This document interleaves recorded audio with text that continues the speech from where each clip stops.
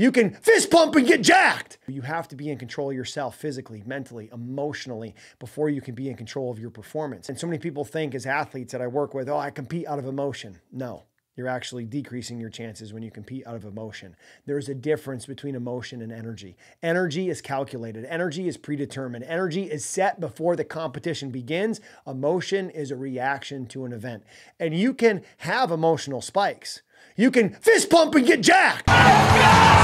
Let's go! But there comes a time where you got to be able to then dial it back in and get in control of yourself.